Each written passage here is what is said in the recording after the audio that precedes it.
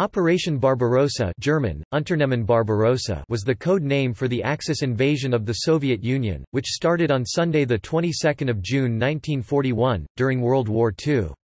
The operation stemmed from Nazi Germany's ideological aims to conquer the Western Soviet Union so that it could be repopulated by Germans, to use Slavs, especially Poles, as a slave labor force for the Axis war effort, and to seize the oil reserves of the Caucasus and the agricultural resources of Soviet territories. In the 2 years leading up to the invasion, Germany and the Soviet Union signed political and economic pacts for strategic purposes. Nevertheless, the German High Command began planning an invasion of the Soviet Union in July 1940 under the codename Operation Otto, which Adolf Hitler authorized on 18 December 1940. Over the course of the operation, about 4 million Axis powers personnel, the largest invasion force in the history of warfare, invaded the Western Soviet Union along a 2,900-kilometre (1,800 miles) front.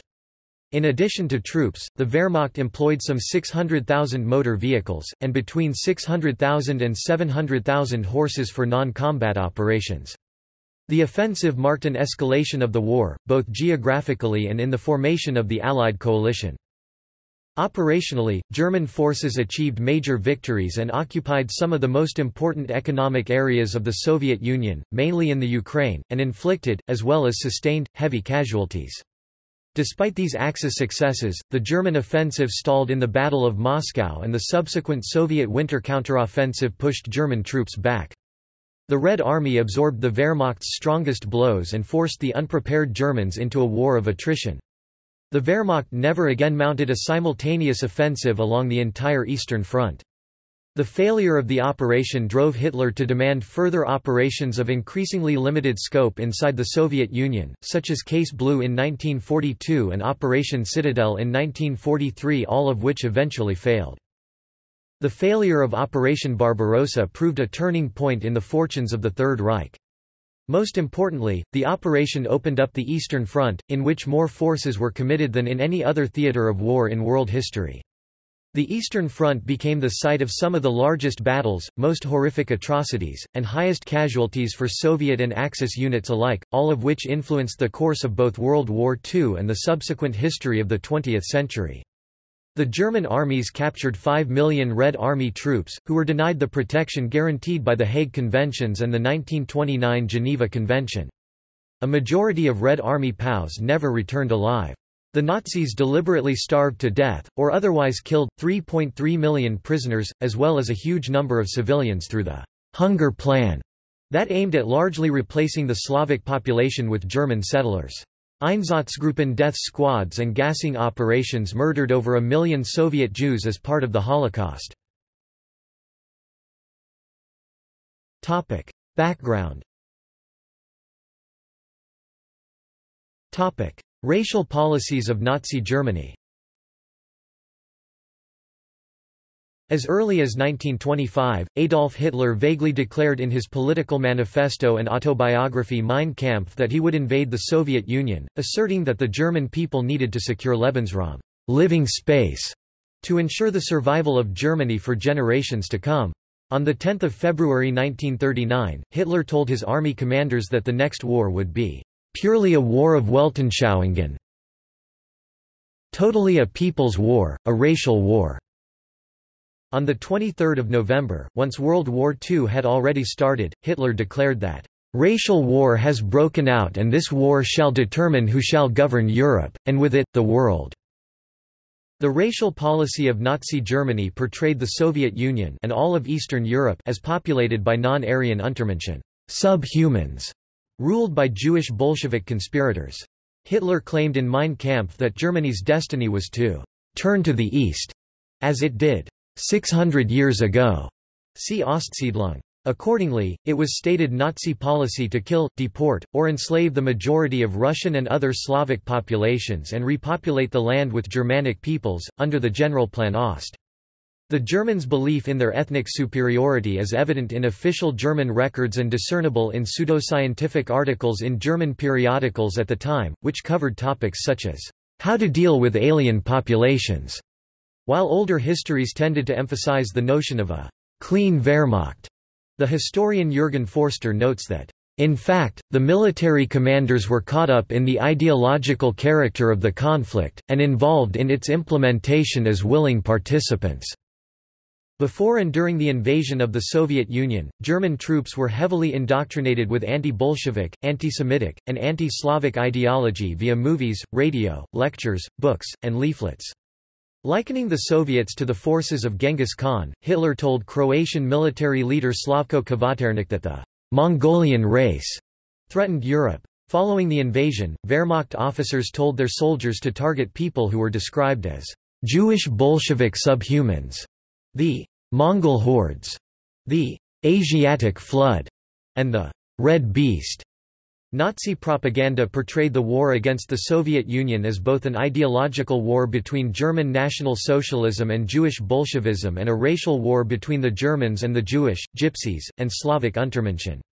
An order from the Führer stated that the Einsatzgruppen were to execute all Soviet functionaries who were less valuable Asiatics, Gypsies and Jews. 6 months into the invasion of the Soviet Union, the Einsatzgruppen had already murdered in excess of 500,000 Soviet Jews, a figure greater than the number of Red Army soldiers killed in combat during that same time frame. German army commanders cast the Jews as the major cause behind the partisan struggle. The main guideline for German troops was, "Where there's a partisan, there's a Jew, and where there's a Jew, there's a partisan." Or, "The partisan is where the Jew is." Many German troops viewed the war in Nazi terms and regarded their Soviet enemies as subhuman. After the war began, the Nazis issued a ban on sexual relations between Germans and foreign slave workers. There were regulations enacted against the Ostarbeiter, Eastern workers, that included the death penalty for sexual relations with a German. Heinrich Himmler, in his secret memorandum, Reflections on the Treatment of Peoples of Alien Races in the East, dated 25 May 1940, outlined the future plans for the non-German populations in the East.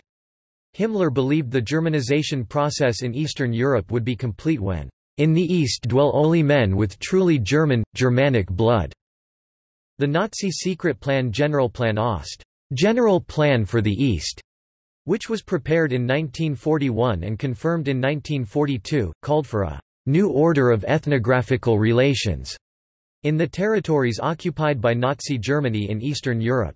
The plan envisaged ethnic cleansing, executions, and enslavement of the overwhelming majority of the populations of conquered countries, with very small differing percentages of the various conquered nations undergoing Germanization, expulsion into the depths of Russia, and other fates.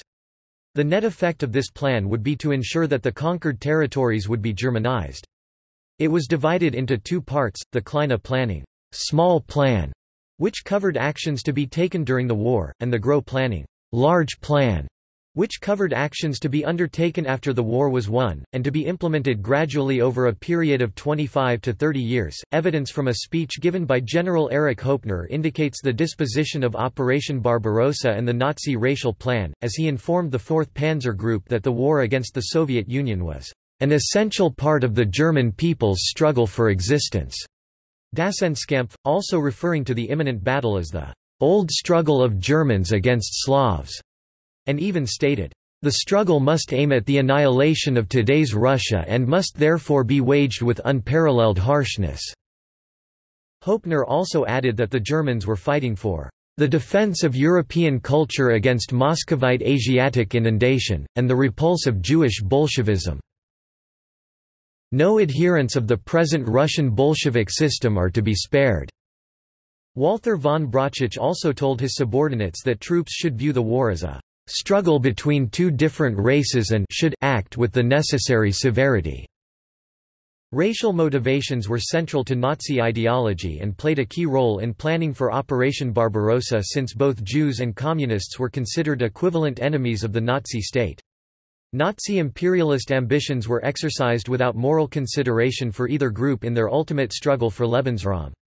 In the eyes of the Nazis, the war against the Soviet Union would be a Vernichtungskrieg, war of annihilation. German-Soviet relations of 1939–40. In August 1939, Germany and the Soviet Union signed a non-aggression pact in Moscow known as the Molotov–Ribbentrop Pact. A secret protocol to the pact outlined an agreement between Germany and the Soviet Union on the division of the Eastern European border states between their respective spheres of influence. The Soviet Union and Germany would partition Poland in the event of an invasion by Germany, and the Soviets would be allowed to overrun the Baltic states and Finland. On 23 August 1939 the rest of the world learned of this pact but were unaware of the provisions to partition Poland. The pact stunned the world because of the parties' earlier mutual hostility and their conflicting ideologies. The conclusion of this pact was followed by the German invasion of Poland on 1 September that triggered the outbreak of World War II in Europe, then the Soviet invasion of Poland that led to the annexation of the eastern part of the country. As a result of the pact, Germany and the Soviet Union maintained reasonably strong diplomatic relations for 2 years and fostered an important economic relationship. The countries entered a trade pact in 1940 by which the Soviets received German military equipment and trade goods in exchange for raw materials, such as oil and wheat, to help the Nazis circumvent a British blockade of Germany. Despite the parties' ostensibly cordial relations, each side was highly suspicious of the other's intentions.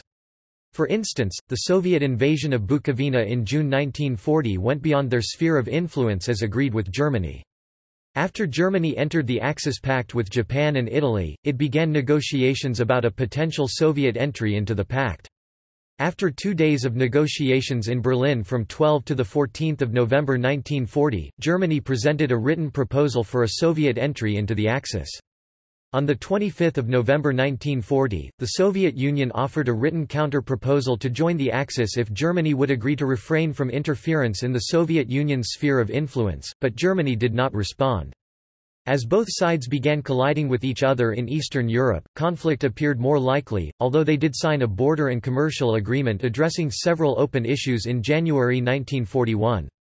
According to historian Robert Service, Joseph Stalin was convinced that the overall military strength of the USSR was such that he had nothing to fear and anticipated an easy victory should Germany attack. Moreover, Stalin believed that since the Germans were still fighting the British in the West, Hitler would be unlikely to open up a two-front war and subsequently delayed the reconstruction of defensive fortifications in the border regions. When German soldiers swam across the Bug River to warn the Red Army of an impending attack, they were treated like enemy agents and shot. Some historians believe that Stalin, despite providing an amicable front to Hitler, did not wish to remain allies with Germany. Rather, Stalin might have had intentions to break off from Germany and proceed with his own campaign against Germany to be followed by one against the rest of Europe. German invasion plans. Stalin's reputation as a brutal dictator contributed both to the Nazis' justification of their assault and their faith in success. Many competent and experienced military officers were killed in the Great Purge of the 1930s, leaving the Red Army with a relatively inexperienced leadership compared to that of their German counterparts. The Nazis often emphasized the Soviet regime's brutality when targeting the Slavs with propaganda. They also claimed that the Red Army was preparing to attack the Germans, and their own invasion was thus presented as a pre-emptive strike. In the middle of 1940, following the rising tension between the Soviet Union and Germany over territories in the Balkans, an eventual invasion of the Soviet Union seemed to Hitler to be the only solution. While no concrete plans were made yet, Hitler told one of his generals in June that the victories in Western Europe finally freed his hands for his important real task, the showdown with Bolshevism. With the successful end to the campaign in France, General Erich Marx was assigned to the working group drawing up the initial invasion plans of the Soviet Union. The first battle plans were entitled Operation Draft East, but colloquially it was known as the Marx Plan. His report advocated the AA line to be the operational objective of any invasion of the Soviet Union. This goal would extend from the northern city of Arkhangelsk on the Arctic Sea through Gorky and Rostov to the port city of Astrakhan at the mouth of the Volga on the Caspian Sea. The report concluded that this military border would reduce the threat to Germany and the Third Reich from attacks by enemy bombers, although Hitler was warned by his general staff that occupying Western Russia would create more of a drain than a relief for Germany's economic situation. He anticipated compensatory benefits, such as the demobilization of entire divisions to relieve the acute labor shortage in German industry, the exploitation of Ukraine as a reliable and immense source of agricultural products, the use of forced labor to stimulate Germany's overall economy, and the expansion of territory to improve Germany's efforts to isolate the United Kingdom.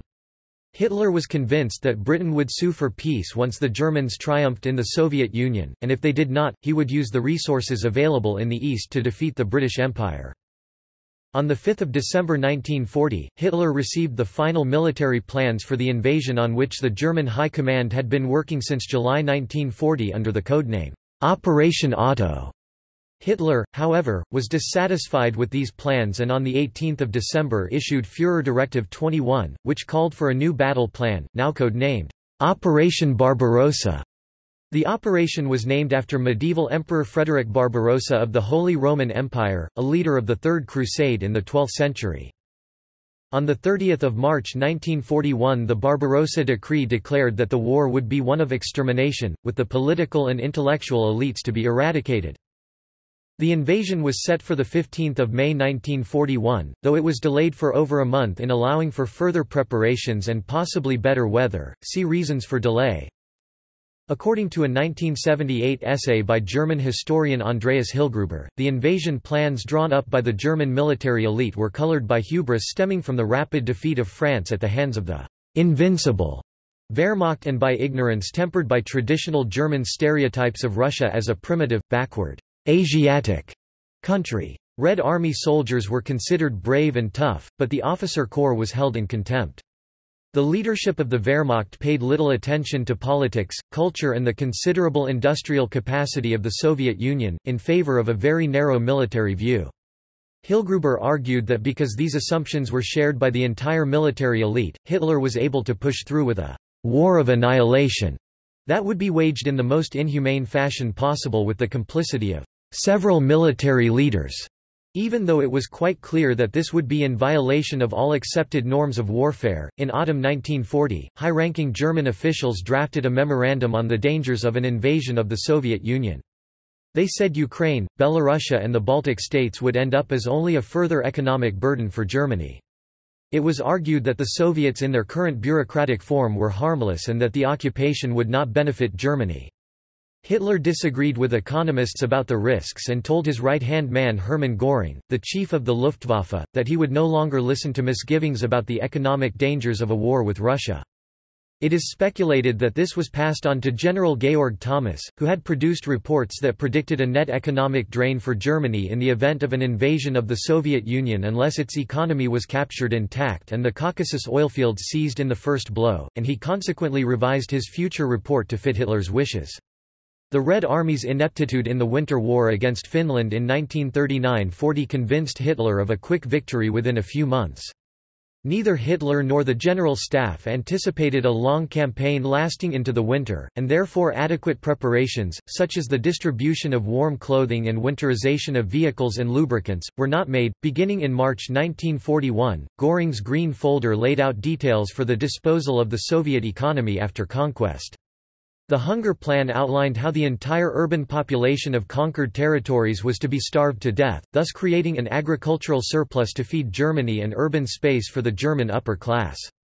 Nazi policy aimed to destroy the Soviet Union as a political entity in accordance with the geopolitical Lebensraum ideals for the benefit of future generations of the Nordic master race. In 1941, Nazi ideologue Alfred Rosenberg, later appointed Reich Minister of the occupied Eastern Territories, suggested that conquered Soviet territory should be administered in the following Reichskommissariat, Reich Commissionerships. German military planners also researched Napoleon's failed invasion of Russia. In their calculations, they concluded that there was little danger of a large-scale retreat of the Red Army into the Russian interior, as it could not afford to give up the Baltic states, Ukraine, or the Moscow and Leningrad regions, all of which were vital to the Red Army for supply reasons and would thus have to be defended. Hitler and his generals disagreed on where Germany should focus its energy.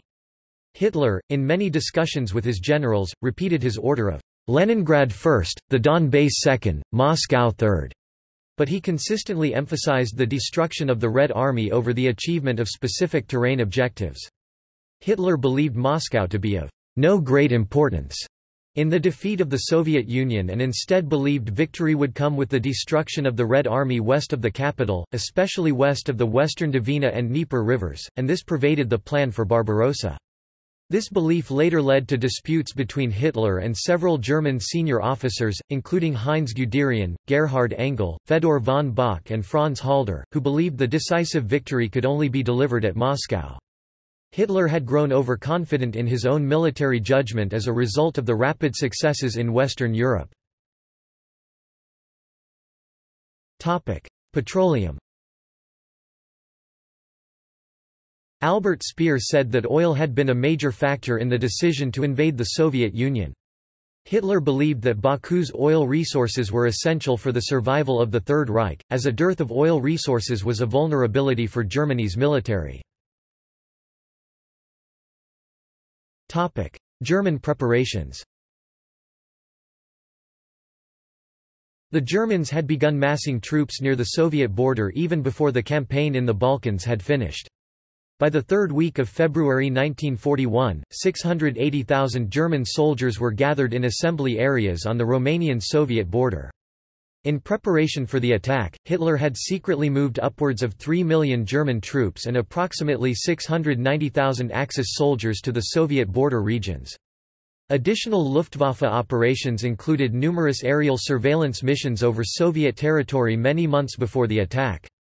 Although the Soviet High Command was alarmed by this, Stalin's belief that the Third Reich was unlikely to attack only 2 years after signing the Molotov–Ribbentrop Pact resulted in a slow Soviet preparation. This fact aside, the Soviets did not entirely overlook the threat of their German neighbor, as well before the German invasion Marshal Semyon Timoshenko referred to the Germans as the Soviet Union's most important and strongest enemy. And as early as July 1940, Red Army Chief of Staff, Boris Shaposhnikov, produced a preliminary three-pronged plan of attack for what a German invasion might look like, remarkably similar to the actual attack. Since April 1941, the Germans had begun setting up Operation Haifisch and Operation Harpoon to substantiate their claims that Britain was the real target. These simulated preparations in Norway and the English Channel coast included activities such as ship concentrations, reconnaissance flights, and training exercises. The reasons for the postponement of Barbarossa from the initially planned date of the 15th of May to the actual invasion date of the 22nd of June 1941, a 38-day delay, are debated. The reason most commonly cited is the unforeseen contingency of invading Yugoslavia in April 1941. Historian Thomas B. Buell indicates that Finland and Romania, which weren't involved in initial German planning, needed additional time to prepare to participate in the invasion. Buell adds that an unusually wet winter kept rivers at full flood until late spring. The floods may have discouraged an earlier attack, even if they occurred before the end of the Balkans campaign. The importance of the delay is still debated. In 1990, William Shirer argued that Hitler's Balkan campaign had delayed the commencement of Barbarossa by several weeks and thereby jeopardized it. Many later historians argue that the 22nd of June start date was sufficient for the German offensive to reach Moscow by September. Anthony Beaver wrote in 2012 about the delay caused by German attacks in the Balkans that, "Most historians accept that it made little difference." To the eventual outcome of Barbarossa, the Germans deployed one independent regiment, one separate motorized training brigade and 153 divisions for Barbarossa, which included 104 infantry, 19 panzer and 15 motorized infantry divisions in 3 army groups, 9 security divisions to operate in conquered territories, 4 divisions in Finland and 2 divisions as reserve under the direct control of OKH. These were equipped with 6,867 armored vehicles, of which 3,350 to 3,795 were tanks, 2,770 to 4,389 aircraft that amounted to 65% of the Luftwaffe, 7,200 to 23,435 artillery pieces, 17,081 mortars, about 600,000 motor vehicles and 625,000 to 700,000 horses. Finland slated 14 divisions for the invasion, and Romania offered 13 divisions and 8 brigades over the course of Barbarossa.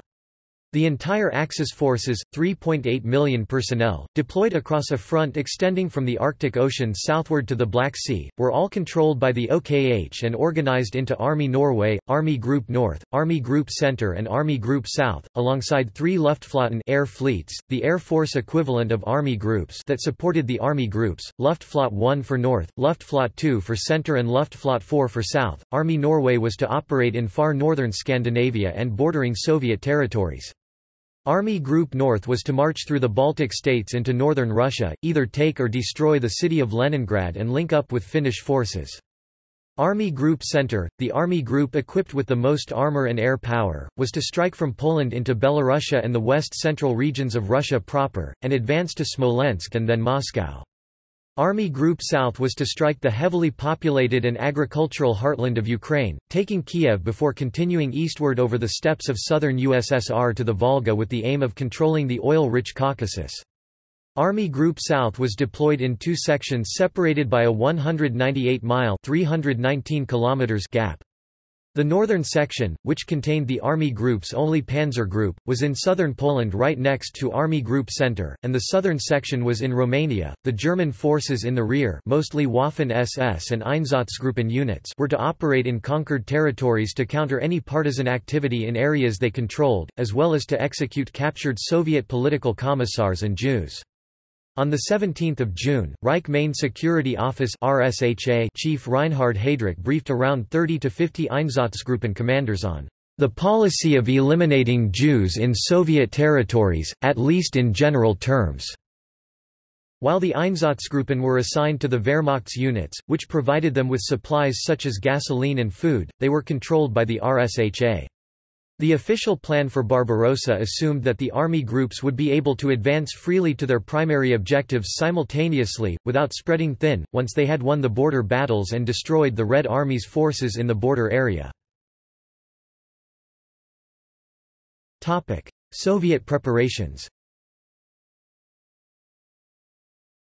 In 1930, Mikhail Tukhachevsky, a prominent military theorist in tank warfare in the interwar period and later Marshal of the Soviet Union, forwarded a memo to the Kremlin that lobbied for colossal investment in the resources required for the mass production of weapons, pressing the case for 40,000 aircraft and 50,000 tanks. In the early 1930s, a modern operational doctrine for the Red Army was developed and promulgated in the 1936 Field Regulations in the form of the deep battle concept. Defense expenditure also grew rapidly from just 12% of the gross national product in 1933 to 18% by 1940. During Stalin's Great Purge in the late 1930s, which had not ended by the time of the German invasion on the 22nd of June 1941, much of the officer corps of the Red Army was executed or imprisoned, and their replacements, appointed by Stalin for political reasons, often lacked military competence. Of the 5 marshals of the Soviet Union appointed in 1935, only Kliment Voroshilov and Semyon Budyonny survived Stalin's purge. Tukhachevsky was killed in 1937. 15 of 16 army commanders, 50 of the 57 corps commanders, 154 of the 186 divisional commanders, and 401 of 456 colonels were killed, and many other officers were dismissed.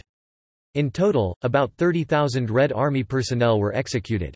Stalin further underscored his control by reasserting the role of political commissars at the divisional level and below to oversee the political loyalty of the army to the regime. The commissars held a position equal to that of the commander of the unit they were overseeing. But in spite of efforts to ensure the political subservience of the armed forces, in the wake of Red Army's poor performance in Poland and in the Winter War, about 80% of the officers dismissed during the Great Purge were reinstated by 1941.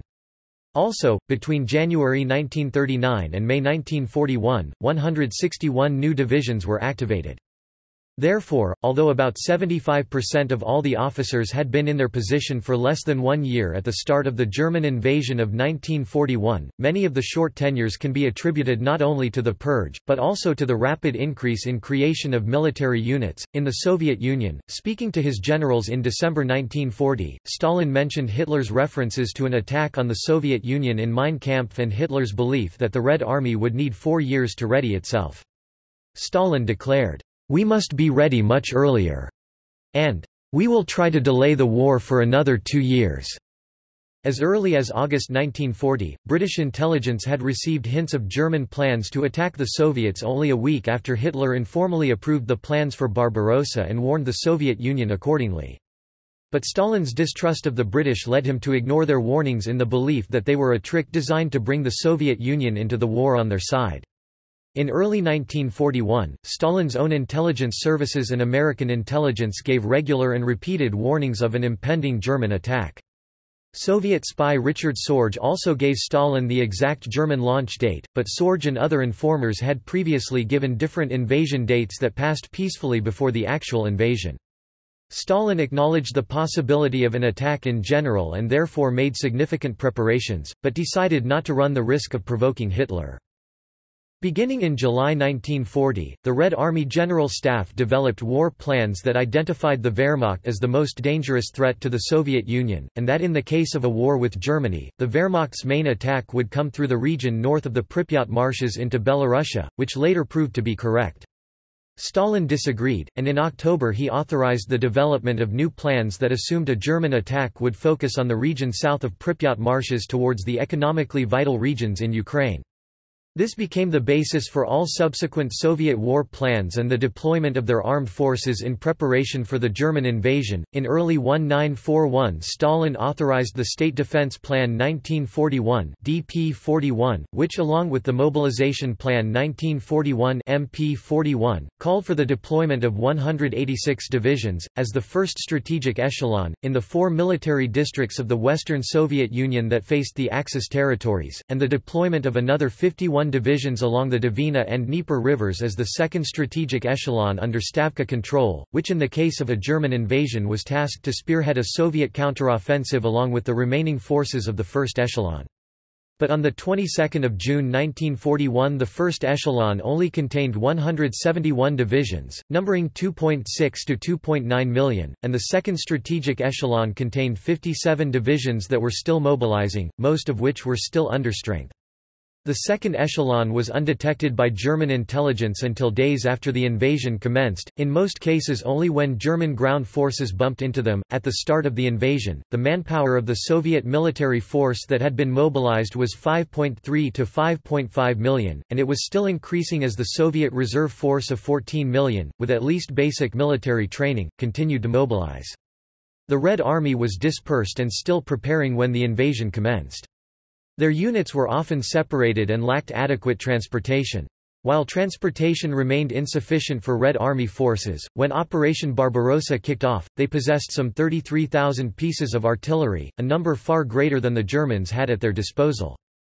The Soviet Union had some 23,000 tanks available, of which only 14,700 were combat-ready. Around 11,000 tanks were in the western military districts that faced the German invasion force. Hitler later declared to some of his generals, "If I had known about the Russian tank strength in 1941 I would not have attacked." However, maintenance and readiness standards were very poor, ammunition and radios were in short supply, and many armored units lacked the trucks for supplies. The most advanced Soviet tank models, the KV-1 and T-34, which were superior to all current German tanks, as well as all designs still in development as of the summer 1941, were not available in large numbers at the time the invasion commenced. Furthermore, in the autumn of 1939, the Soviets disbanded their mechanized corps and partly dispersed their tanks to infantry divisions, but following their observation of the German campaign in France, in late 1940 they began to reorganize most of their armored assets back into mechanized corps with a target strength of 1,031 tanks each. But these large armored formations were unwieldy, and moreover they were spread out in scattered garrisons, with their subordinate divisions up to 100 kilometers (62 miles) apart. The reorganization was still in progress and incomplete when Barbarossa commenced. Soviet tank units were rarely well equipped, and they lacked training and logistical support. Units were sent into combat with no arrangements in place for refueling, ammunition resupply, or personnel replacement. Often, after a single engagement, units were destroyed or rendered ineffective. The Soviet numerical advantage in heavy equipment was thoroughly offset by the superior training and organization of the Wehrmacht. The Soviet Air Force (VVS) held the numerical advantage with a total of approximately 19,533 aircraft, which made it the largest air force in the world in the summer of 1941. About 7,133 to 9,100 of these were deployed in the 5 western military districts, and an additional 1,445 were under naval control. Historians have debated whether Stalin was planning an invasion of German territory in the summer of 1941. The debate began in the late 1980s when Viktor Suvorov published a journal article and later the book Icebreaker, in which he claimed that Stalin had seen the outbreak of war in Western Europe as an opportunity to spread communist revolutions throughout the continent, and that the Soviet military was being deployed for an imminent attack at the time of the German invasion. This view had also been advanced by former German generals following the war. Suvorov's thesis was fully or partially accepted by a limited number of historians, including Valery Danilov, Joachim Hoffmann, Mikhail Meltyukov, and Vladimir Navezin, and attracted public attention in Germany, Israel, and Russia. It has been strongly rejected by most historians, and Icebreaker is generally considered to be an anti-Soviet tract in Western countries. David Glantz and Gabriel Gorodetsky wrote books to rebut Suvorov's arguments. The majority of historians believe that Stalin was seeking to avoid war in 1941, as he believed that his military was not ready to fight the German forces. Order of battle. Invasion. At around 1 o'clock on the 22nd of June 1941, the Soviet military districts in the border area were alerted by NKO Directive No. 1, issued late on the night of the 21st of June. It called on them to bring all forces to combat readiness, but to avoid provocative actions of any kind. It took up to 2 hours for several of the units subordinate to the fronts to receive the order of the directive, and the majority did not receive it before the invasion commenced. On 21 June, at 1300 Army Group North received the codeword Düsseldorf, indicating Barbarossa would commence the next morning, and passed down its own codeword, Dortmund.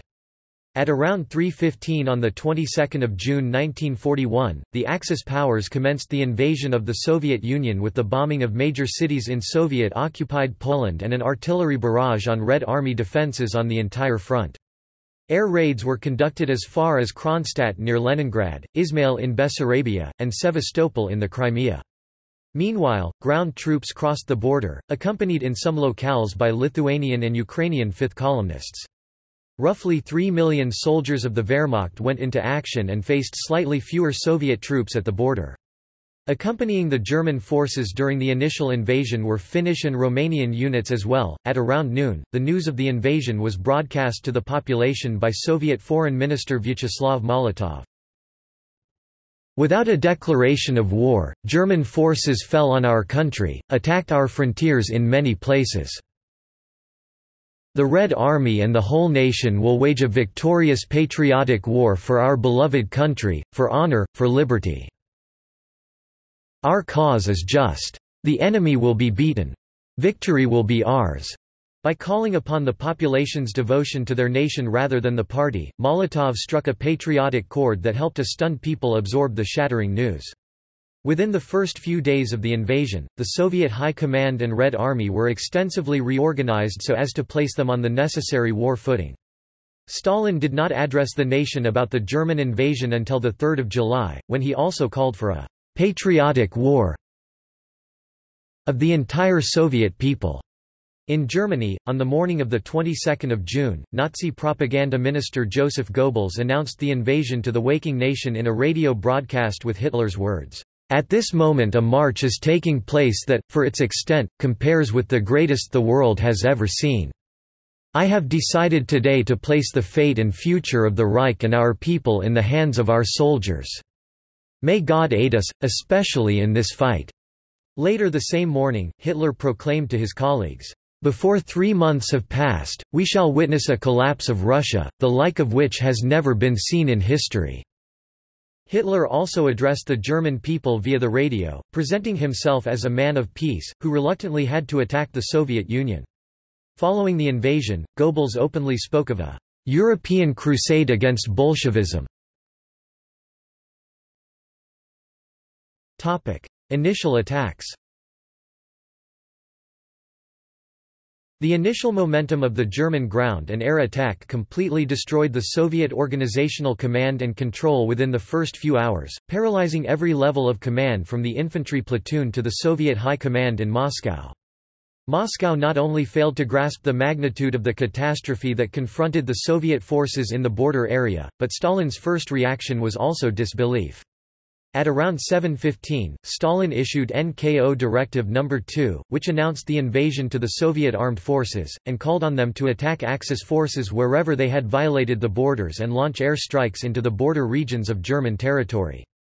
At around 9:15, Stalin issued NKO Directive No. 3, signed by Marshal Semyon Timoshenko, which now called for a general counteroffensive on the entire front, without any regards for borders, that both men hoped would sweep the enemy from Soviet territory. Stalin's order, which Timoshenko authorized, was not based on a realistic appraisal of the military situation at hand, but commanders passed it along for fear of retribution if they failed to obey. Several days passed before the Soviet leadership became aware of the enormity of the opening defeat. Air war. Luftwaffe reconnaissance units plotted Soviet troop concentration, supply dumps and airfields, and marked them down for destruction. Additional Luftwaffe attacks were carried out against Soviet command and control centers in order to disrupt the mobilization and organization of Soviet forces. In contrast, Soviet artillery observers based at the border area had been under the strictest instructions not to open fire on German aircraft prior to the invasion. One plausible reason given for the Soviet hesitation to return fire was Stalin's initial belief that the assault was launched without Hitler's authorization. Significant amounts of Soviet territory were lost along with Red Army forces as a result. It took several days before Stalin comprehended the magnitude of the calamity. The Luftwaffe reportedly destroyed 1,489 aircraft on the first day of the invasion and over 3,100 during the first 3 days. Hermann Göring, Minister of Aviation and Commander-in-Chief of the Luftwaffe, distrusted the reports and ordered the figure checked. Luftwaffe staffs surveyed the wreckage on Soviet airfields, and their original figure proved conservative, as over 2,000 Soviet aircraft were estimated to have been destroyed on the first day of the invasion. In reality, Soviet losses were likely higher. A Soviet archival document recorded the loss of 3,922 Soviet aircraft in the first 3 days against an estimated loss of 78 German aircraft. The Luftwaffe reported the loss of only 35 aircraft on the first day of combat. A document from the German Federal Archives puts the Luftwaffe's loss at 63 aircraft for the first day. By the end of the first week, the Luftwaffe had achieved air supremacy over the battlefields of all the army groups, but was unable to effect this air dominance over the vast expanse of the Western Soviet Union. According to the war diaries of the German High Command, the Luftwaffe by 5 July had lost 491 aircraft with 316 more damaged, leaving it with only about 70% of the strength it had at the start of the invasion. Baltic states. On the 22nd of June, Army Group North attacked the Soviet Northwestern Front and broke through its 8th and 11th armies. The Soviets immediately launched a powerful counterattack against the German 4th Panzer Group with the Soviet 3rd and 12th Mechanized Corps, but the Soviet attack was defeated. On 25 June, the 8th and 11th armies were ordered to withdraw to the western Dvina River, where it was planned to meet up with the 21st Mechanized Corps and the 22nd and 27th armies. However, on 26 June, Erich von Manstein's 56th Panzer Corps reached the river first and secured a bridgehead across it. The Northwestern Front was forced to abandon the river defences, and on 29 June Stavka ordered the front to withdraw to the Stalin Line on the approaches to Leningrad. On 2 July, Army Group North began its attack on the Stalin Line with its 4th Panzer Group, and on 8 July captured Pskov, devastating the defences of the Stalin Line and reaching Leningrad Oblast. The 4th Panzer Group had advanced about 450 kilometers (280 miles) since the start of the invasion and was now only about 250 kilometers (160 miles) from its primary objective Leningrad. On 9 July it began its attack towards the Soviet defenses along the Luga River in Leningrad Oblast. Ukraine and Moldavia. The northern section of Army Group South faced the southwestern front, which had the largest concentration of Soviet forces, and the southern section faced the southern front. In addition, the Pripyat marshes and the Carpathian Mountains posed a serious challenge to the Army Group's northern and southern sections respectively. On the 22nd of June, only the northern section of Army Group South attacked, but the terrain impeded their assault, giving the Soviet defenders ample time to react. The German 1st Panzer Group and 6th Army attacked and broke through the Soviet 5th Army.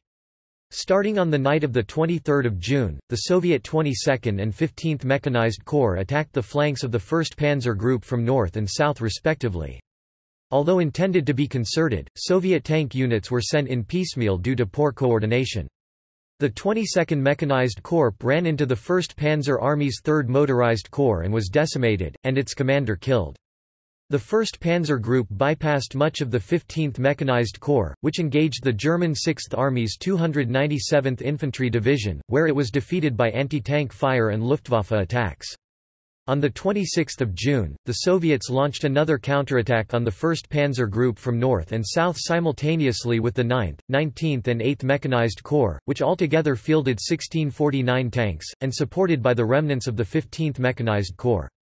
The battle lasted for 4 days, ending in the defeat of the Soviet tank units. On 30 June Stavka ordered the remaining forces of the Southwestern Front to withdraw to the Stalin Line, where it would defend the approaches to Kiev. On 2 July, the southern section of Army Group South, the Romanian 3rd and 4th Armies, alongside the German 11th Army, invaded Soviet Moldavia, which was defended by the Southern Front. Counterattacks by the Front's 2nd Mechanized Corps and 9th Army were defeated, but on 9 July the Axis advance stalled along the defences of the Soviet 18th Army between the Prut and Dniester rivers. Belorussia. In the opening hours of the invasion, the Luftwaffe destroyed the Western Front's air force on the ground, and with the aid of Abwehr and their supporting anti-communist fifth columns operating in the Soviet rear paralyzed the front's communication lines, which particularly cut off the Soviet Fourth Army headquarters from headquarters above and below it. On the same day, the 2nd Panzer Group crossed the Bug River, broke through the 4th Army, bypassed Brest Fortress, and pressed on towards Minsk, while the 3rd Panzer Group bypassed most of the 3rd Army and pressed on towards Vilnius. Simultaneously, the German 4th and 9th Armies engaged the Western Front forces in the environs of Bialystok. On the order of Dmitry Pavlov, the commander of the Western Front, the 6th and 11th Mechanized Corps and the 6th Cavalry Corps launched a strong counterstrike towards Grodno on 24–25 June in hopes of destroying the 3rd Panzer Group. However, the 3rd Panzer Group had already moved on, with its forward units reaching Vilnius on the evening of 23 June, and the Western Front's armoured counterattack instead ran into infantry and anti-tank fire from the 5th Army Corps of the German 9th Army, supported by Luftwaffe air attacks. By the night of 25 June, the Soviet counterattack was defeated, and the commander of the 6th Cavalry Corps was captured. The same night, Pavlov ordered all the remnants of the Western Front to withdraw to Slonim towards Minsk. Subsequent counterattacks to buy time for the withdrawal were launched against the German forces, but all of them failed. On 27 June, the 2nd and 3rd Panzer Groups met near Minsk and captured the city the next day, completing the encirclement of almost all of the Western Front in two pockets, one around Bialystok and another west of Minsk.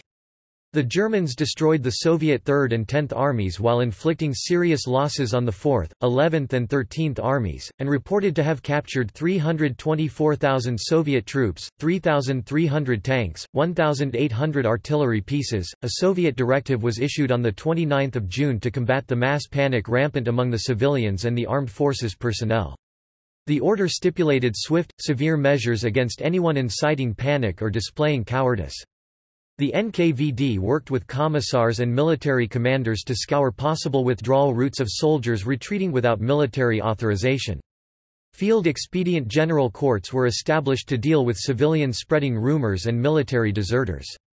On 30 June, Stalin relieved Pavlov of his command, and on the 22nd of July tried and executed him along with many members of his staff on charges of cowardice and criminal incompetence. On 29 June, Hitler, through the commander-in-chief of the German army Walther von Brauchitsch, instructed the commander of Army Group Center Fedor von Bock to halt the advance of his panzers until the infantry formations liquidating the pockets catch up. But the commander of the 2nd Panzer Group Heinz Guderian, with the tacit support of Fedor von Bock and the chief of OKH Franz Halder, ignored the instruction and attacked on eastward towards Bobruisk, albeit reporting the advance as a reconnaissance in force. He also personally conducted an aerial inspection of the Minsk-Bialystok pocket on 30 June and concluded that his panzer group was not needed to contain it, since Hermann Hoth's 3rd Panzer Group was already involved in the Minsk pocket. On the same day, some of the infantry corps of the 9th and 4th Armies, having sufficiently liquidated the Bialystok pocket, resumed their march eastward to catch up with the panzer groups. On 1 July, Fedor von Bock ordered the panzer groups to resume their full offensive eastward on the morning of 3 July. But Brauchitsch, upholding Hitler's instruction, and Halder, unwillingly going along with it, opposed Bock's order. However, Bock insisted on the order by stating that it would be irresponsible to reverse orders already issued. The panzer groups, however, resumed their offensive on 2 July before the infantry formations had sufficiently caught up. Northwest Russia. During German-Finnish negotiations, Finland had demanded to remain neutral unless the Soviet Union attacked them first. Germany therefore sought to provoke the Soviet Union into an attack on Finland. After Germany launched Barbarossa on the 22nd of June, German aircraft used Finnish air bases to attack Soviet positions. The same day the Germans launched Operation Rentier and occupied the Petsamo province at the Finnish-Soviet border. Simultaneously Finland proceeded to remilitarize the neutral Åland Islands. Despite these actions, the Finnish government insisted via diplomatic channels that they remained a neutral party, but the Soviet leadership already viewed Finland as an ally of Germany. Subsequently, the Soviets proceeded to launch a massive bombing attack on 25 June against all major Finnish cities and industrial centres including Helsinki, Turku and Lahti. During a night session on the same day, the Finnish parliament decided to go to war against the Soviet Union. Finland was divided into 2 operational zones. Northern Finland was the staging area for Army Norway. Its goal was to execute a 2-pronged pincer movement on the strategic port of Murmansk, named Operation Silver Fox. Southern Finland was still under the responsibility of the Finnish army. The goal of the Finnish forces was, at first, to recapture Finnish Karelia at Lake Ladoga as well as the Karelian Isthmus, which included Finland's second-largest city Vyborg. Further German advances. On 2 July and through the next 6 days, a rainstorm typical of Belarusian summers slowed the progress of the panzers of Army Group Center, and Soviet defenses stiffened. The delays gave the Soviets time to organize a massive counterattack against Army Group Center. The Army Group's ultimate objective was Smolensk, which commanded the road to Moscow. Facing the Germans was an old Soviet defensive line held by 6 armies. On 6 July, the Soviets launched a massive counterattack using the V and 7th Mechanized Corps of the 20th Army, which collided with the German 39th and 47th Panzer Corps in a battle where the Red Army lost 832 tanks of the 2,000 employed during 5 days of ferocious fighting. The Germans defeated this counterattack thanks largely to the coincidental presence of the Luftwaffe's only squadron of tank-busting aircraft. The 2nd Panzer Group crossed the Dnieper River and closed in on Smolensk from the south, while the 3rd Panzer Group, after defeating the Soviet counterattack, closed on Smolensk from the north. Trapped between their pincers were 3 Soviet armies. The 29th Panzer Division captured Smolensk on 16 July, yet a gap remained between Army Group Center. On 18 July, the panzer groups came to within 10 kilometers (6.2 miles) of closing the gap, but the trap did not finally close until 5 August, when upwards of 300,000 Red Army soldiers had been captured and 3,205 Soviet tanks were destroyed. Large numbers of Red Army soldiers escaped to stand between the Germans and Moscow as resistance continued. 4 weeks into the campaign, the Germans realized they had grossly underestimated Soviet strength. The German troops had used their initial supplies, and General Bock quickly came to the conclusion that not only had the Red Army offered stiff opposition, but German difficulties were also due to the logistical problems with reinforcements and provisions. Operations were now slowed down to allow for resupply. The delay was to be used to adapt strategy to the new situation. Hitler by now had lost faith in battles of encirclement as large numbers of Soviet soldiers had escaped the pincers. He now believed he could defeat the Soviet state by economic means, depriving them of the industrial capacity to continue the war. That meant seizing the industrial center of Kharkiv, the Don base and the oil fields of the Caucasus in the south and the speedy capture of Leningrad, a major center of military production. In the north, chief of the OKH, General Franz Halder, Fedor von Bock, the commander of Army Group Center, and almost all the German generals involved in Operation Barbarossa argued vehemently in favor of continuing the all-out drive toward Moscow. Besides the psychological importance of capturing the Soviet capital, the generals pointed out that Moscow was a major center of arms production, the center of the Soviet communications system and an important transport hub. Intelligence reports indicated that the bulk of the Red Army was deployed near Moscow under Semyon Timoshenko for the defense of the capital. Panzer Commander Heinz Guderian was sent to Hitler by Bock and Halder to argue their case for continuing the assault against Moscow, but Hitler issued an order through Guderian, bypassing Bock and Halder, to send Army Group Center's tanks to the north and south, temporarily halting the drive to Moscow. Convinced by Hitler's argument, Guderian returned to his commanding officers as a convert to the Führer's plan, which earned him their disdain. Northern Finland. On 29 June Army Norway launched its effort to capture Murmansk in a pincer attack. The northern pincer, conducted by Mountain Corps Norway, approached Murmansk directly by crossing the border at Petsamo. However, in mid-July after securing the neck of the Rybaki Peninsula and advancing to the Litsa River, the German advance was stopped by heavy resistance from the Soviet 14th Army. Renewed attacks led to nothing, and this front became a stalemate for the remainder of Barbarossa. The second pincer attack began on 1 July with the German 36th Corps in conjunction with the Finnish 3rd Corps to recapture the Salla region for Finland and then proceed eastwards to cut the Murmansk railway near Kandalaksha. The German units had great difficulty dealing with the Arctic conditions. After heavy fighting, Salla was taken on 8 July. To keep the momentum, the German-Finnish forces advanced eastwards, until they were stopped at the town of Kairali by Soviet resistance. Further south, the Finnish Third Corps made an independent effort to reach the Murmansk railway through the Arctic terrain. Facing only one division of the Soviet 7th Army, it was able to make rapid headway. On 7 August it captured Kestenga while reaching the outskirts of Ukhta. Large Red Army reinforcements then prevented further gains on both fronts, and the German-Finnish force had to go onto the defensive. Karelia.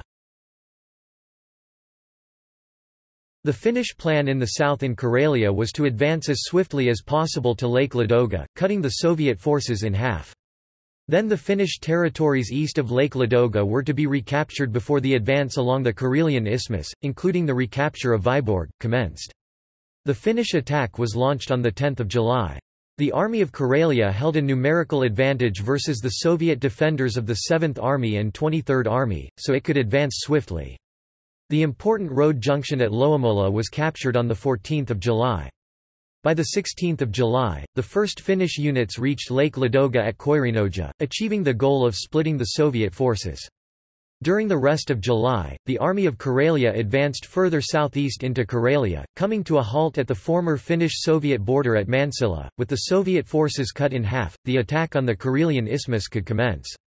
The Finnish army attempted to encircle large Soviet formations at Sortavala and Hietola by advancing to the western shores of Lake Ladoga. By mid-August the encirclement had succeeded and both towns were taken, but many Soviet formations were able to evacuate by sea. Further west, the attack on Vyborg was launched. With Soviet resistance breaking down, the Finns were able to encircle Vyborg by advancing to the Vuoksi River.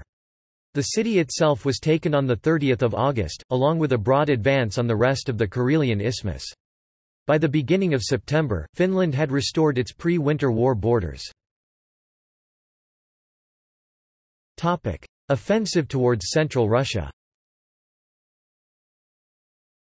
By mid-July, the German forces had advanced within a few kilometers of Kiev below the Pripyat marshes.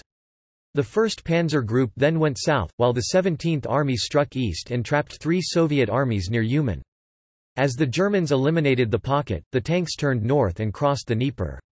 Meanwhile, the 2nd Panzer Group, diverted from Army Group Center, had crossed the Desna River with 2nd Army on its right flank. The two Panzer armies now trapped 4 Soviet armies and parts of 2 others. By August, as the serviceability and the quantity of the Luftwaffe's inventory steadily diminished due to combat, demand for air support only increased as the VVS recovered. The Luftwaffe found itself struggling to maintain local air superiority. With the onset of bad weather in October, the Luftwaffe was on several occasions forced to halt nearly all aerial operations. The VVS, although faced with the same weather difficulties, had a clear advantage thanks to the pre-war experience with cold weather flying, and the fact that they were operating from intact airbases and airports. By December, the VVS had matched the Luftwaffe and was even pressing to achieve air superiority over the battlefields. Leningrad. For its final attack on Leningrad, the 4th Panzer Group was reinforced by tanks from Army Group Center. On 8 August, the panzers broke through the Soviet defenses. By the end of August, 4th Panzer Group had penetrated to within 48 kilometers (30 miles) of Leningrad. The Finns had pushed southeast on both sides of Lake Ladoga to reach the old Finnish-Soviet frontier. The Germans attacked Leningrad in August 1941. In the following 3 black months of 1941, 400,000 residents of the city worked to build the city's fortifications as fighting continued, while 160,000 others joined the ranks of the Red Army. Nowhere was the Soviet levée en masse spirit stronger in resisting the Germans than at Leningrad, where reserve troops and freshly improvised Narodno-Opolcheny units, consisting of worker battalions and even schoolboy formations, joined in digging trenches as they prepared to defend the city. On 7 September, the German 20th Motorized Division seized Schlisselburg, cutting off all land routes to Leningrad. The Germans severed the railroads to Moscow and captured the railroad to Murmansk with Finnish assistance to inaugurate the start of a siege that would last for over 2 years. At this stage, Hitler ordered the final destruction of Leningrad with no prisoners taken, and on 9 September, Army Group North began the final push. Within 10 days it had advanced within 11 kilometers (6.8 miles) of the city. However, the push over the last 10 kilometers (6.2 miles) proved very slow and casualties mounted. Hitler, now out of patience, ordered that Leningrad should not be stormed, but rather starved into submission. Along these lines, the OKH issued Directive NOLA 1601/41 on the 22nd of September 1941, which accorded Hitler's plans. Deprived of its panzer forces, Army Group Center remained static and was subjected to numerous Soviet counterattacks, in particular the Yelnya offensive, in which the Germans suffered their first major tactical defeat since their invasion began. This Red Army victory also provided an important boost to Soviet morale. These attacks prompted Hitler to concentrate his attention back to Army Group Center and its drive on Moscow. The Germans ordered the 3rd and 4th Panzer Armies to break off their siege of Leningrad and support Army Group Center in its attack on Moscow. Kiev. Before an attack on Moscow could begin, operations in Kiev needed to be finished. Half of Army Group Center had swung to the south in the back of the Kiev position, while Army Group South moved to the north from its Dniepr bridgehead. The encirclement of Soviet forces in Kiev was achieved on 16 September. A battle ensued in which the Soviets were hammered with tanks, artillery, and aerial bombardment. After 10 days of vicious fighting, the Germans claimed 665,000 Soviet soldiers captured, although the real figure is probably around 220,000 prisoners. Soviet losses were 452,720 men, 3,867 artillery pieces and mortars from 43 divisions of the 5th, 21st, 26th, and 37th Soviet armies. Despite the exhaustion and losses facing some German units, upwards of 75% of their men, from the intense fighting, the massive defeat of the Soviets at Kiev and the Red Army losses during the first 3 months of the assault contributed to the German assumption that Operation Typhoon, the attack on Moscow, could still succeed. Sea of Azov.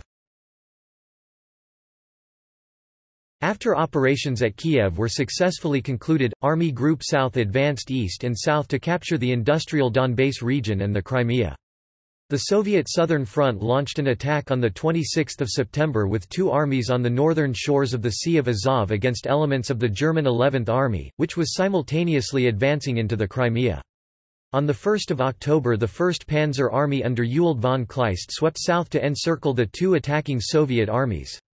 By 7 October the Soviet 9th and 18th Armies were isolated and 4 days later they had been annihilated. The Soviet defeat was total, 106,332 men captured, 212 tanks destroyed or captured in the pocket alone as well as 766 artillery pieces of all types. The death or capture of two-thirds of all Southern Front troops in 4 days unhinged the front's left flank, allowing the Germans to capture Kharkiv on 24 October. Kleist's 1st Panzer Army took the Donbass region that same month. Central and northern Finland. In central Finland the German-Finnish advance on the Murmansk Railway had been resumed at Kairali. A large encirclement from the north and the south trapped the defending Soviet Corps and allowed 36th Corps to advance further to the east. In early September it reached the old 1939 Soviet border fortifications. On 6 September the first defense line at the Voita River was breached, but further attacks against the main line at the Verman River failed. With Army Norway switching its main effort further south, the front stalemated in this sector. Further south, the Finnish Third Corps launched a new offensive towards the Murmansk Railway on 30 October, bolstered by fresh reinforcements from Army Norway. Against Soviet resistance, it was able to come within 30 kilometers (19 miles) of the railway when the Finnish High Command ordered a stop to all offensive operations in the sector on 17 November. The United States of America applied diplomatic pressure on Finland to not disrupt Allied aid shipments to the Soviet Union, which caused the Finnish government to halt the advance on the Murmansk Railway. With the Finnish refusal to conduct further offensive operations and German inability to do so alone, the German-Finnish effort in central and northern Finland came to an end. Karelia. Germany had pressured Finland to enlarge its offensive activities in Karelia to aid the Germans in their Leningrad operation. Finnish attacks on Leningrad itself remained limited. Finland stopped its advance just short of Leningrad and had no intentions to attack the city.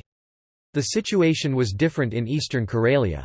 The Finnish government agreed to restart its offensive into Soviet Karelia to reach Lake Onega and the Svir River. On 4 September this new drive was launched on a broad front. Albeit reinforced by fresh reserve troops, heavy losses elsewhere on the front meant that the Soviet defenders of the 7th Army were not able to resist the Finnish advance. Olonets was taken on 5 September. On 7 September, Finnish forward units reached the Svir River. Petrozavodsk, the capital city of the region, fell on 1 October. From there the Army of Karelia moved north along the shores of Lake Onega to secure the remaining area west of Lake Onega, while simultaneously establishing a defensive position along the Svir River. Slowed by winter's onset, they nevertheless continued to advance slowly during the following weeks. Medvezhegorsk was captured on 5 December and Povenza fell the next day. On 7 December Finland called a stop to all offensive operations, going on to the defensive. Battle of Moscow.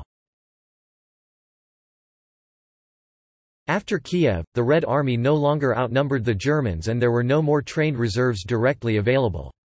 To defend Moscow, Stalin could field 800,000 men in 83 divisions, but no more than 25 divisions were fully effective. Operation Typhoon, the drive to Moscow, began on 30 September 1941. In front of Army Group Center was a series of elaborate defense lines, the first centered on Vyazma and the second on Mozhaisk. Russian peasants began fleeing ahead of the advancing German units, burning their harvested crops, driving their cattle away, and destroying buildings in their villages as part of a scorched earth policy designed to deny the Nazi war machine of needed supplies and foodstuffs. The first blow took the Soviets completely by surprise when the 2nd Panzer Group, returning from the south, took Oryol, just 121 kilometers (75 miles) south of the Soviet first main defense line.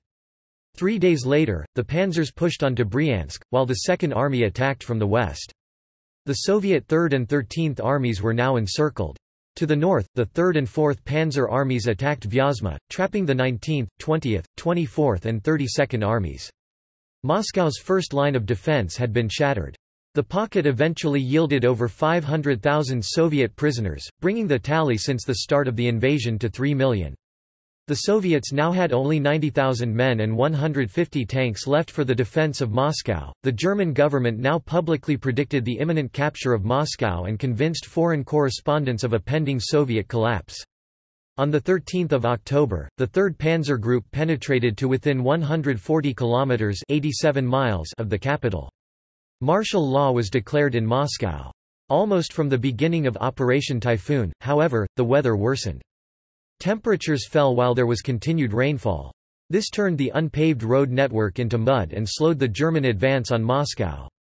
Additional snows fell which were followed by more rain, creating a glutinous mud that German tanks had difficulty traversing, whereas the Soviet T-34, with its wider tread, was better suited to negotiate. At the same time, the supply situation for the Germans rapidly deteriorated. On 31 October, the German Army High Command ordered a halt to Operation Typhoon while the armies were reorganized. The pause gave the Soviets, far better supplied, time to consolidate their positions and organize formations of newly activated reservists. In little over a month, the Soviets organized 11 new armies that included 30 divisions of Siberian troops. These had been freed from the Soviet Far East after Soviet intelligence assured Stalin that there was no longer a threat from the Japanese.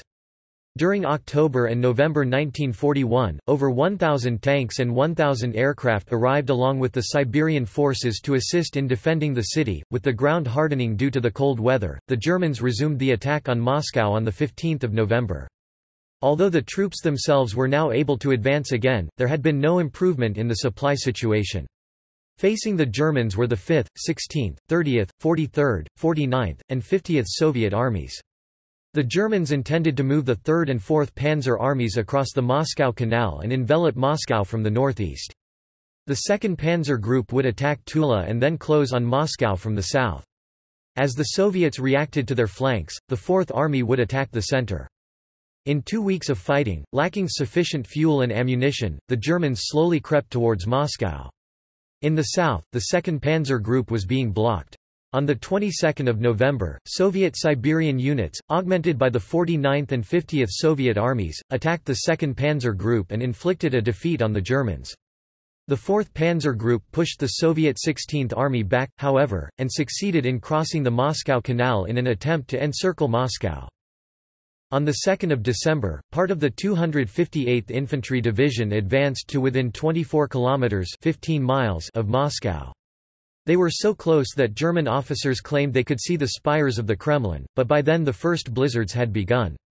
A reconnaissance battalion managed to reach the town of Khimki, only about 8 kilometers (5.0 miles) from the Soviet capital. It captured the bridge over the Moscow-Volga Canal as well as the railway station, which marked the easternmost advance of German forces. In spite of the progress made, the Wehrmacht was not equipped for such severe winter warfare. The Soviet army was better adapted to fighting in winter conditions, but faced production shortages of winter clothing. The German forces fared worse, with deep snow further hindering equipment and mobility. Weather conditions had largely grounded the Luftwaffe, preventing large-scale air operations. Newly created Soviet units near Moscow now numbered over 500,000 men, and on 5 December, they launched a massive counterattack as part of the Soviet winter counteroffensive. The offensive halted on 7 January 1942, after having pushed the German armies back 100 to 250 kilometers (62 to 155 miles) from Moscow. The Wehrmacht had lost the battle for Moscow, and the invasion had cost the German army over 830,000 men. Aftermath. With the failure of the Battle of Moscow, all German plans for a quick defeat of the Soviet Union had to be revised. The Soviet counter-offensives in December 1941 caused heavy casualties on both sides, but ultimately eliminated the German threat to Moscow. Attempting to explain matters, Hitler issued Directive N-39, which cited the early onset of winter and the severe cold for the German failure, whereas the main reason was the German military unpreparedness for such a giant enterprise. On the 22nd of June 1941, the Wehrmacht as a whole had 209 divisions at its disposal, 163 of which were offensively capable. On 31 March 1942, less than 1 year after the invasion of the Soviet Union, the Wehrmacht was reduced to fielding 58 offensively capable divisions. The Red Army's tenacity and ability to counterattack effectively took the Germans as much by surprise as their own initial attack had the Soviets. Spurred on by the successful defense and in an effort to imitate the Germans, Stalin wanted to begin his own counteroffensive, not just against the German forces around Moscow, but against their armies in the north and south. Anger over the failed German offensives caused Hitler to relieve Field Marshal Walther von Brauchitsch of command, and in his place, Hitler assumed personal control of the German army on 19 December 1941. The Soviet Union had suffered heavily from the conflict, losing huge tracts of territory, and vast losses in men and material. Nonetheless, the Red Army proved capable of countering the German offensives, particularly as the Germans began experiencing irreplaceable shortages in manpower, armaments, provisions, and fuel.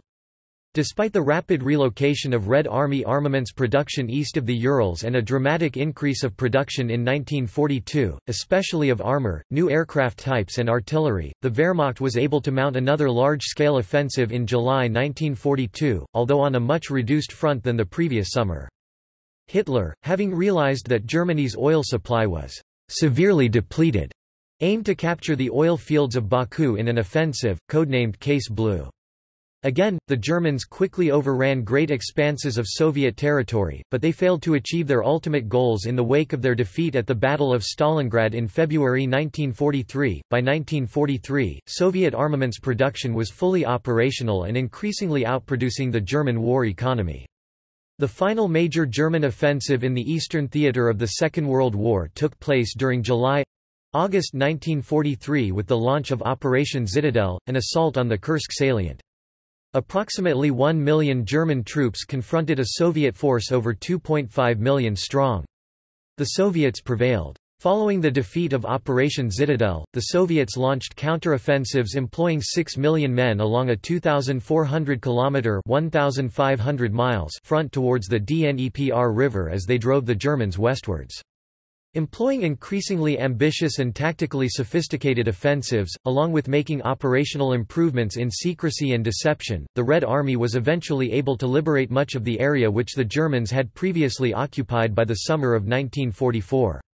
The destruction of Army Group Center, the outcome of Operation Bagration, proved to be a decisive success. Additional Soviet offensives against the German army groups north and south in the fall of 1944 put the German war machine into retreat. By January 1945, Soviet military might was aimed at the German capital of Berlin. The war ended with the total defeat and capitulation of Nazi Germany in May 1945. War crimes. While the Soviet Union had not signed the Geneva Convention, this did not mean their soldiers were entirely exempted from the protection it afforded. Germany had signed the treaty and was thus obligated to offer Soviet POWs treatment according to its provisions, as they generally did with other Allied POWs. According to the Soviets, they had not signed the Geneva Conventions in 1929 due to Article 9 which, by imposing racial segregation of POWs into different camps, contravened the Soviet constitution. Article 82 of the convention specified that, "In case, in time of war, one of the belligerents is not a party to the convention, its provisions shall nevertheless remain in force as between the belligerents who are parties thereto." Despite this, Hitler called for the battle against the Soviet Union to be a struggle for existence, and emphasized that the Russian armies were to be annihilated, a mindset that contributed to war crimes against Soviet prisoners of war. A Nazi memorandum from 16 July 1941, recorded by Martin Bormann, quotes Hitler saying, "The giant occupied area must naturally be pacified as quickly as possible, this will happen at best if anyone who just looks funny should be shot." Conveniently for the Nazis, the fact that the Soviets failed to sign the convention played into their hands as they justified their behavior accordingly. Even if the Soviets had signed, it is highly unlikely that this would have stopped the Nazis' genocidal policies towards combatants, civilians, and prisoners of war. Before the war, Hitler issued the notorious Commissar Order, which called for all Soviet political commissars taken prisoner at the front to be shot immediately without trial. German soldiers participated in these mass killings along with members of the SS Einsatzgruppen, sometimes reluctantly, claiming military necessity. On the eve of the invasion, German soldiers were informed that their battle demands ruthless and vigorous measures against Bolshevik inciters, guerrillas, saboteurs, Jews and the complete elimination of all active and passive resistance. Collective punishment was authorized against partisan attacks. If a perpetrator could not be quickly identified, then burning villages and mass executions were considered acceptable reprisals. Although the majority of German soldiers accepted these crimes as justified due to Nazi propaganda, which depicted the Red Army as Untermenschen, a few prominent German officers openly protested about them. An estimated 2 million Soviet prisoners of war died of starvation during Barbarossa alone. By the end of the war, 58% of all Soviet prisoners of war had died in German captivity. Organized crimes against civilians, including women and children, were carried out on a huge scale by the German police and military forces, as well as the local collaborators. Under the command of the Reich Main Security Office, the Einsatzgruppen killing squads conducted large-scale massacres of Jews and Communists in conquered Soviet territories. Holocaust historian Raoul Hilberg puts the number of Jews murdered by mobile killing operations at 1,400,000. The original instructions to kill Jews in party and state positions was broadened to include all male Jews of military age, and was expanded once more to all male Jews regardless of age. By the end of July, the Germans were regularly killing women and children.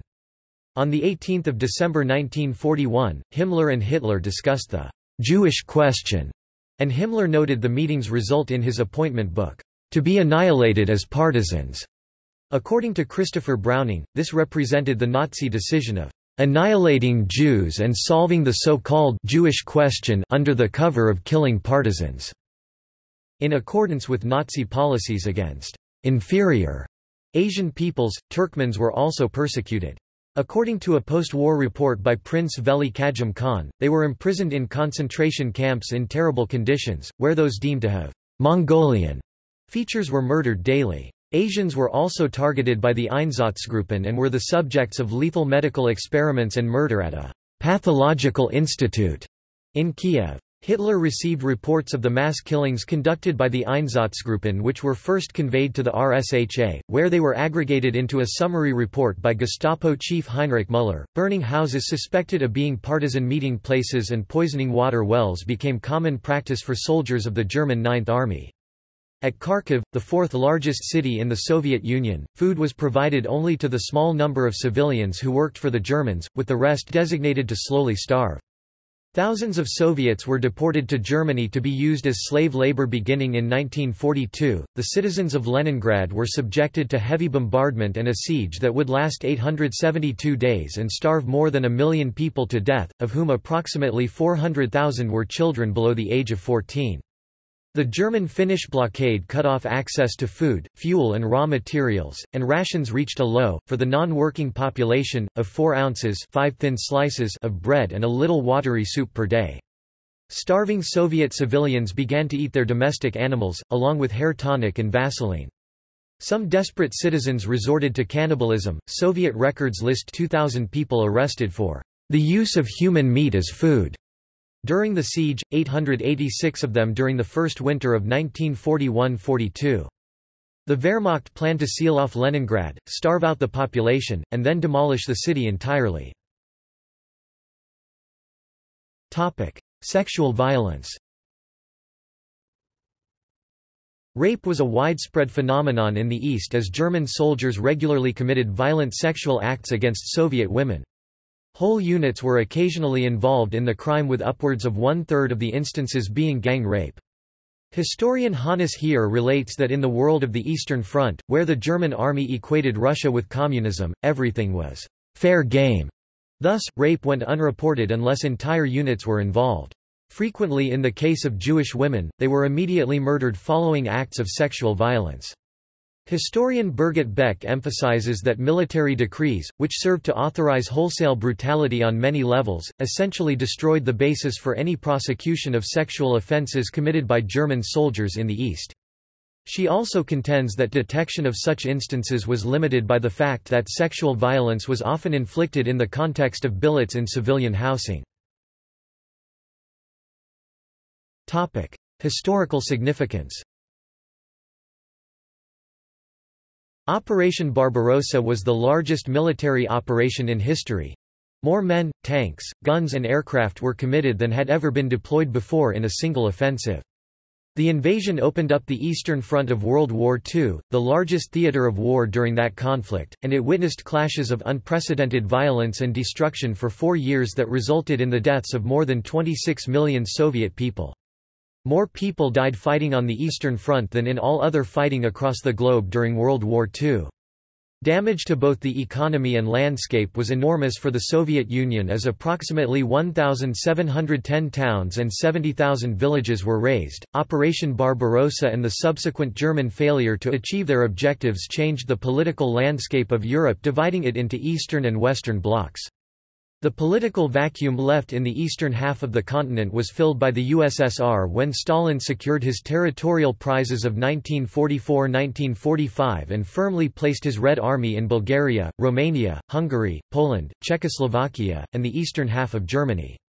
Stalin's fear of any resurgence of German power and his distrust in the former Allied powers contributed to Soviet pan-Slavic initiatives and a subsequent alliance of Slavic states. Historians David Glantz and Jonathan House reference Operation Barbarossa's influence not only on Stalin but subsequent Soviet leaders, claiming it colored their strategic mindsets for the next 4 decades, and instigated the creation of an elaborate system of buffer and client states, designed to insulate the Soviet Union from any possible future attack. As a consequence, Eastern Europe became communist in political disposition and Western Europe fell under the democratic sway of the United States, a nation uncertain about its future policies in Europe. See also: Black Sea campaigns, Romanian Navy during World War II, Operation Silver Fox, Timeline of the Eastern Front of World War II. References. Notes. Citations.